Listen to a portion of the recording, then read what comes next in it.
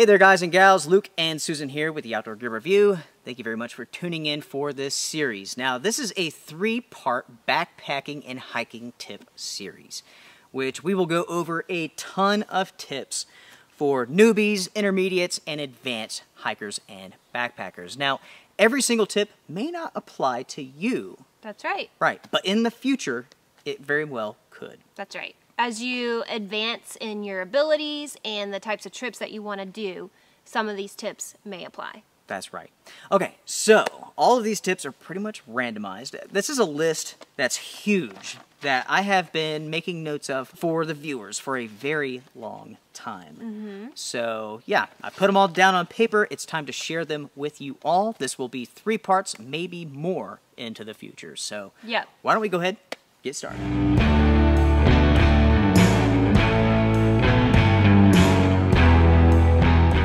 All this so that you can be safer and your adventure can be more enjoyable. That's right. Yep. So Susie will start us off here with... You need sunscreen, sunglasses, and chapstick with sunblock. It is so important. So important. So here's some chapstick that has sunblock in it. Right. I have spoken about this in previous videos, but it really needs to be rehashed again. Getting sunburned, everybody's been there.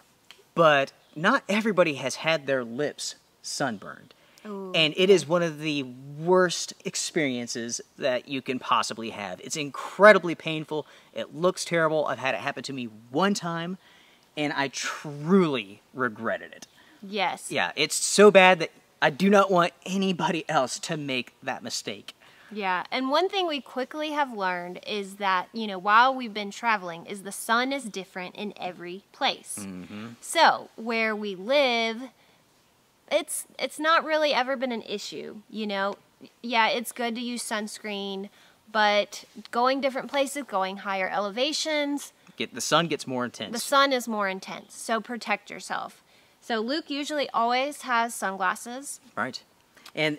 these right here, these are safety glasses from DeWalt. But what I like about these is, look at the coverage here. I mean, they go all the way around, just like this. No light really peeks through. So, I mean, they work very, very well for sun protection. If you're hiking on snow, I mean, it blocks out all the light. They rock for that.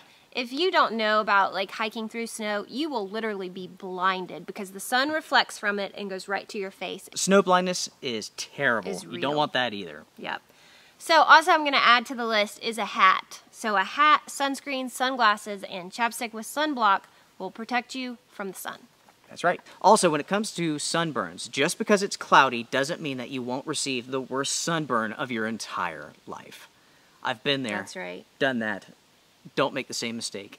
That's right. Yep. So, I mean, just be prepared. I think that carries on right into the next tip. You need to be prepared, and you need to make sure that your gear is ready to go before you head out on your adventure. You need to set up your tent, make sure that it's fully waterproof, make sure that all the components are still there. Especially if your stuff's been in storage forever, you know?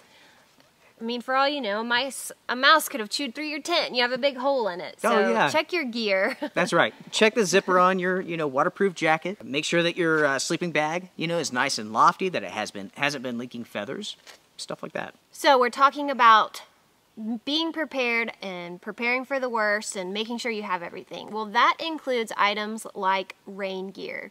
Even if you're camping in a location that doesn't get a lot of rain, how do you know it won't rain when you're there? So, pack your rain gear, be prepared. Just in case. Just in case. I think recently, with an overnight trip, the military surplus with Moose, I was caught with my pants down in that trip. It happens to us, too. Right. So, just because the forecast doesn't say you're not going to get rain, doesn't mean squat. Exactly. And then, of course, we packed all that stuff for Colorado. Did not need it at all. I don't think it ever rains there. It's so dry. Yeah, I mean, we had rain gear, top, bottom. We also had an emergency tarp that we could throw up just in case. And we had pack covers. Right. Because you don't want your packs getting soaked, too. So you need to prepare for everything. Make a list. Check it twice. Yep. Make a gear list. That's our next point. It's vital to do it. I make one every single time that I go out for a day trip a backpacking trip. I make one when I go out to film. Yeah. It's so important. It is better to have something that you're not going to use than like forget it and try to figure out what am I going to do. Make a list, check it twice. The next tip involves pre-planning. Before you head out on any adventure, you need to learn the trails. You need to learn everything about them. Check out trail conditions, make some phone calls to forest rangers, and so on. You need to know every single detail. Pre-planning is very important.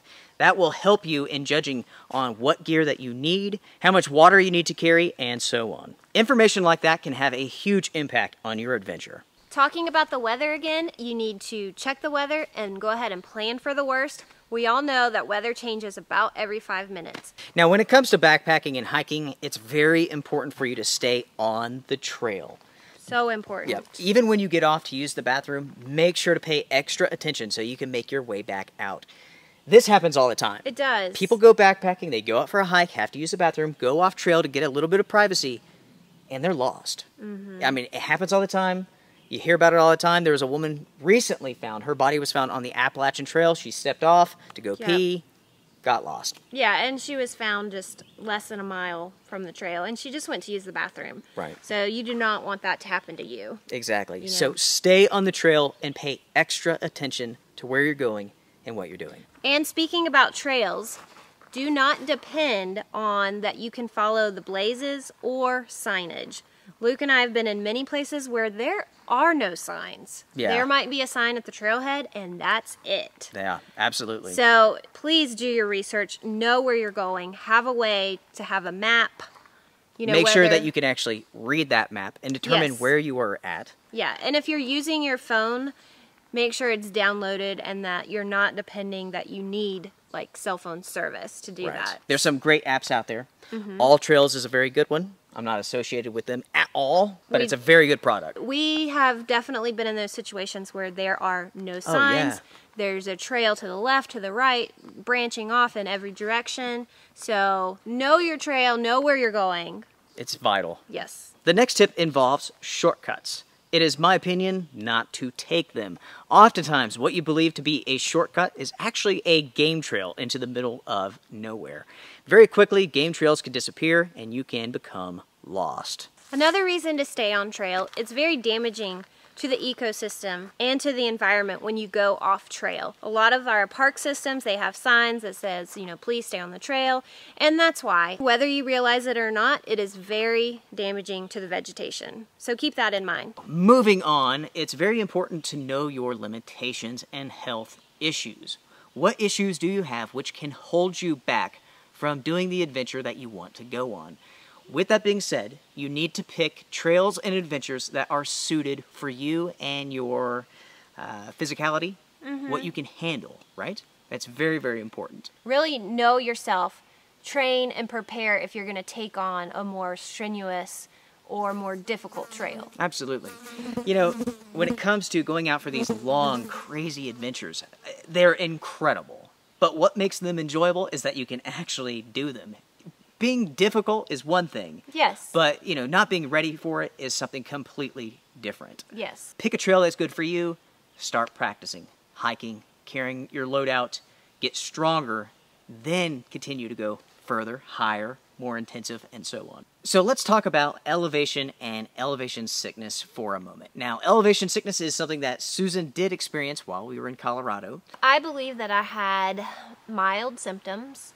I experienced nausea, feeling very lightheaded. I also experienced my heart racing very fast, and I just had this feeling that I had to sit down and rest and let my heart rate come back down. As it gets more severe, it can become very serious, very dangerous. People are known to make incredibly weird decisions when, like, it's in full swing, right? So as we were hiking along, she's not feeling too good. We're going slow, lots of breaks. I was making sure to talk to her, make sure that her thinking made sense. I definitely added a lot of time to our hiking because I had to continuously stop. but I never felt like I was in a dangerous situation, and I would rest and I would be like, okay, my heart rate's better, I don't feel nauseous, I don't feel lightheaded, I want to keep going. Right. But when those feelings came back, I had to stop again. So it did add a lot of additional time onto our hiking. By that night, she was feeling 100%. 100%. The things that I did do for elevation sickness was ibuprofen, water, and carbs. Like I said, I had mild symptoms that goes from moderate to severe. You need to know, are you in a dangerous situation? I felt like I was thinking clearly, I was talking clearly. It just took me a lot more time. When it comes to elevation sickness, there's no real indicator if you're going to suffer by it or not. Everyone's different.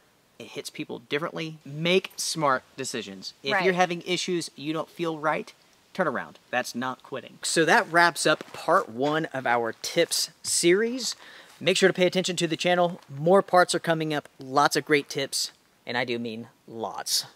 Lots. Yeah, lots. So strength and honor, everyone. Bye. Bye.